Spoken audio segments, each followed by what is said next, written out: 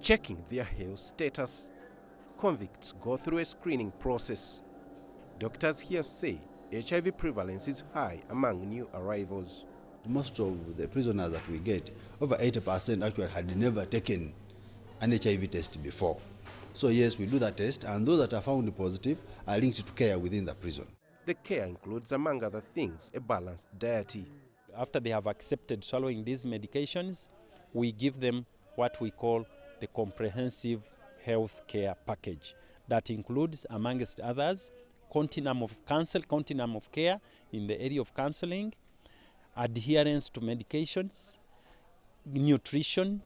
Those that have enrolled on treatment are happy about the services. I came here bedridden. Doctors treated me. I am now able to walk without any problem. I used to have persistent headache and fever, but after taking medication with counseling, I now feel better. To make sure that there is no interruption in drug adherence among HIV-positive prisoners, doctors have introduced a medical records program. We were able to start a program, an electronic-based program, linkage strategy, which we use a computer. All the patient's files are in a computer, and they are kept up there on the internet.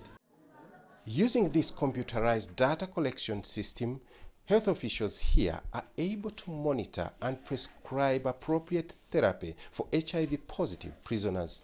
But even after release, medics can now follow up on treatment for ex-convicts so that they don't miss out on life-saving drugs.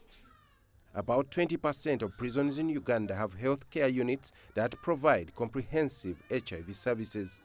And to enhance HIV care in the prison facilities, authorities are now rolling out these services to other detention facilities countrywide.